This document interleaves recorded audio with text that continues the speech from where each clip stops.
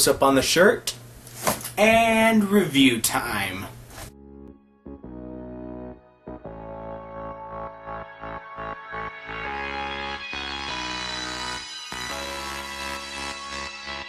That's right, RWBY Episode 4 is out, and if you're just like me, it blew you away. I was very excited when I watched this episode, because it gave me a lot to think about, it gave me a lot to look forward to in the next episode. As they say, always leave the audience wanting more. Never leave them satisfied. That way they come back. Commercial break! And we're back now. New characters. 3 new characters introduced, and it's awesome. Now we have more characters to like, more characters to connect with, and drive the story forward, and of course to be funny. First new character to be introduced, Nora Valkyrie. What to say about this girl? Giddy, bouncy, bubbly, funny, energetic. Probably needs to lay off on the caffeine. Not much is shown about Nora, about her whole fighting style or what kind of weapon she's going to use, but due to context clues and things that I have seen in the past, I believe she may wield some sort dual battle axes or war axes, you know, with each with one blade. Maybe she can combine it to make a battle axe. She has 2 war axes, make a battle axe. That would be awesome. But her last name Valkyrie comes from from Norse legend, which of course used giant battle axes. They were the Vikings, and a Valkyrie was basically a celestial being that chose the mightiest warriors to live in Valhalla. But I digress. So basically Nora is peppy, energetic, probably going to wield an axe of some sort. Can't wait to see what she's going to do in the future, especially when she has a friend that's as blank and collected as Lai Ren. Her lifelong friend Ren, she basically spends the entire morning talking to him as he just silently goes about his morning. And who would this man be voiced by? No other than Monty Ulm, because due to what I've gathered, he's exactly like that in real life. Ren's weapon, I absolutely love, dual-bladed pistols. Now, I'm not sure what kind of pistols they are, what kind of bullets they're going to be firing, but they almost resemble a bigger meteor type of the 1911 45 pistol, which of course is one of my favorites in my book, and each of them has a blade near the end of the muzzle, which will probably be used for slashing and stabbing.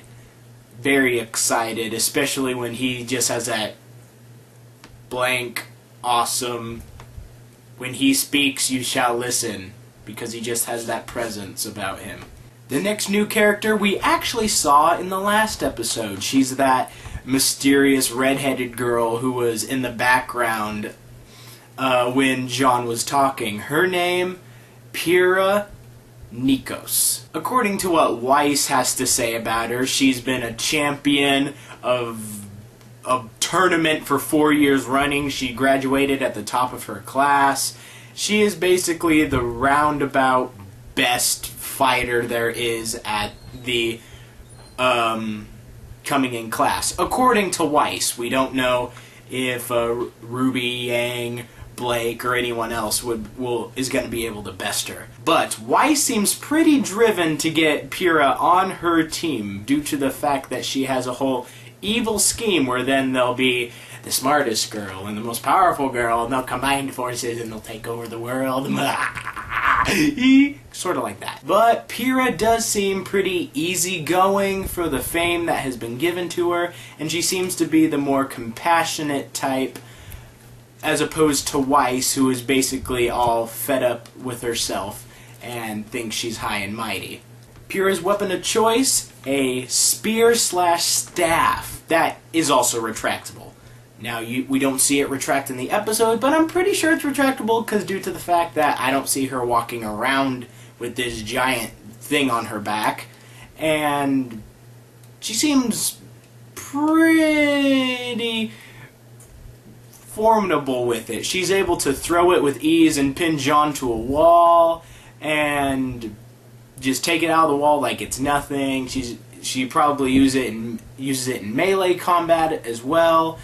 And once again, it's going to be amazing to see these 3 new characters, all new fighting styles, how they're going to work together, and just a lot to look forward to with these new characters. Alrighty, key points that were mentioned in this episode. The whole aspect of making teams. Rumors are going around with the students that there are going to be 4-person teams created that will be your team for the 4 years that you're at Signal Academy. Judging by the title of this series, one of them is probably going to be RWBY, Weiss, Blake, and Yang. Because obviously that's probably going to happen. And judging by visuals that we've seen in the intro, the other secondary group that we're going to be following is probably going to be Nora, Jean, Pyrrha, and Ren. Now, the whole aspect of working on a team really worries RWBY. Why? Because she's socially awkward. We've been through this. She would rather just have her weapon do her talking for her, and she probably doesn't play well with others due to the fact that she doesn't like people, or something like that. Not that she doesn't like people, she probably just doesn't want to go through the hustle and bustle of getting to know people, getting to earn their trust, and relying on people. Maybe she has trust issues that are somehow buried deeper than just these episodes. Maybe that we'll have some flashbacks of why she has trust issues or something like that. Yet for everyone else, the aspect of being on a team excites them. They want to be on a team. Nora wants to be on a team with Ren. Ren, as of course, just poker faces it. And Weiss wants to get Pyrrha on her team. That way they'll be unstoppable. Jean wants to get in with the ladies, like a suave ladies man that he is. And Yang is more trying to get RWBY into being comfortable around other people, so as she says, she can come out of her shell and grow up, while RWBY rebuttals that she doesn't want to come out of her shell, and as for growing up, she drinks milk. Drink your milk, kids. PSA for the day. And of course, with any school that's going to train warriors and awesome, powerful people, there is a entrance exam. And what is this exam? We're going to drop you in the middle of the woods where you can get killed and you got to get through. Total Hunger Games status. So awesome. All of the first year students coming into Signal Academy, this includes RWBY, Yang, Blake, Weiss, Jean, and all the rest. They're going to be dropped into what is called the Emerald Forest.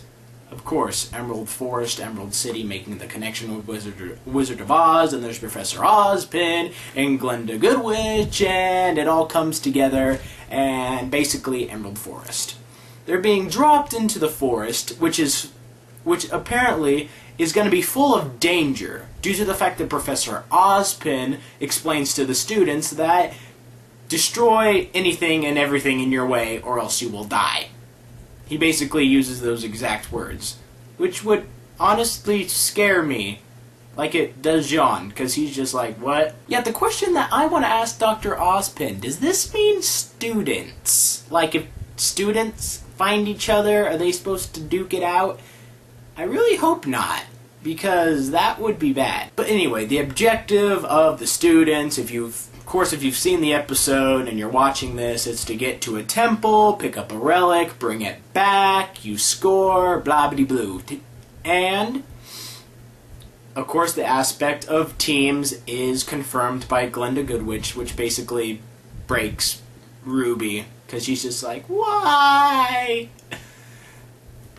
And the thing is this, the first person you make eye contact with is going to be your partner. Who do I believe is going to make first eye contact with Ruby? Probably Weiss, because they're basically two polar opposites, and if they're forced to work together, that's just going to be hilarious to watch. Yang, on the other hand, might hook up with Blake. Jean will probably hook up with Pyrrha, and then of course Nora's gonna hook up with Ren, and he's gonna be stuck with her the whole time, just poker facing it like a boss, because he is. Alrighty, predictions for the next episode.